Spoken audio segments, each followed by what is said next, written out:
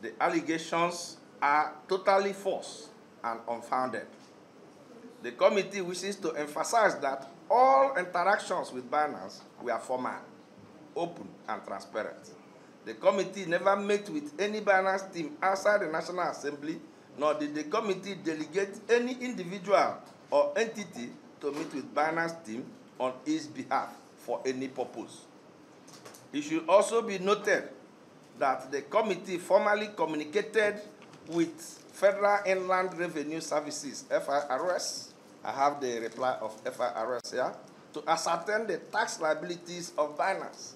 No amount in figures was conveyed to the committee as per the extant tax default by Binance.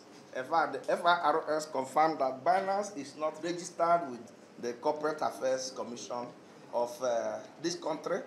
Binance does not have any office, no desk, no employee of Binance from this country, and they are operating from this country and extorting and defrauding Nigerians.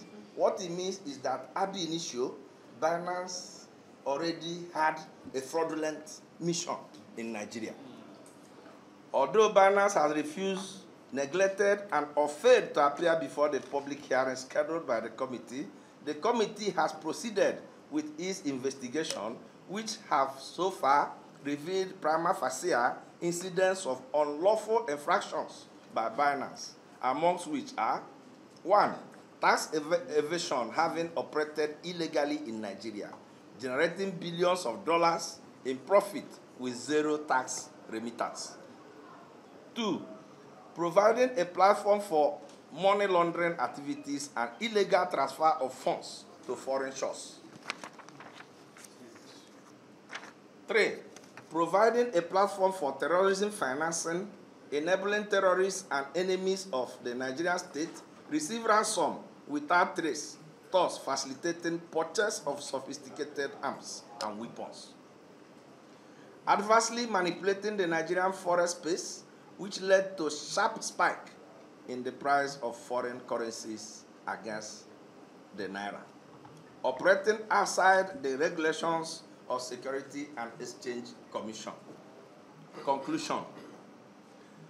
The sophisticated criminality of Binance is clearly demonstrated by its actions in organizing and carrying out the escape from the lawful custody of the Office of the National Security Advisor and the Economic and Financial Crimes Commission on the 23rd day of December 2024 of its employee, Mr. Nadim Anjawala, using forged Kenyan passport, while his genuine British passport is still in the custody of the authorities.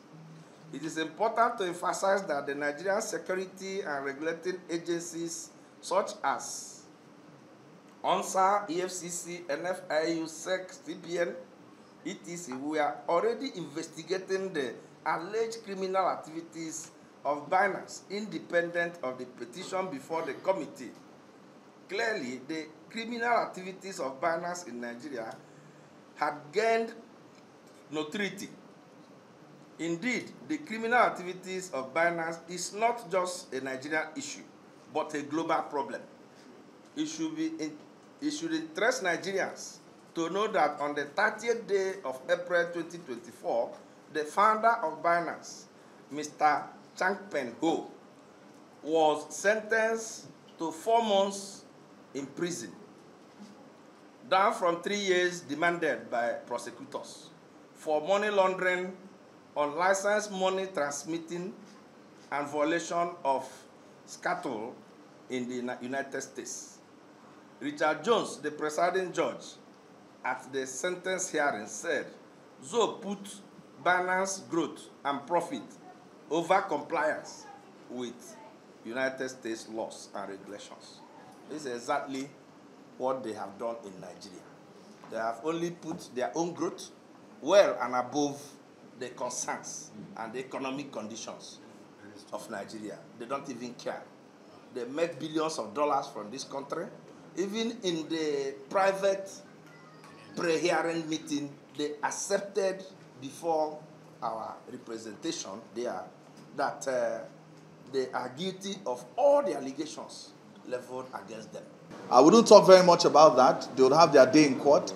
But I would like to encourage the media. It is not enough for anyone to come subsequently and apologize about misrepresenting facts or spreading disinformation. I think that you owe it a duty to Nigerians to accurately report on this matter. If somebody is before the courts and is clutching for straws because they know that they are drowning, and then they come out to accuse a whole institution of government because they want to distract from what it is that they've done, I think that we consider that very grave. And just like my colleague said, we're here in solidarity with the House Committee on Financial Crimes to state that we're simply interested in doing our work as Nigerians.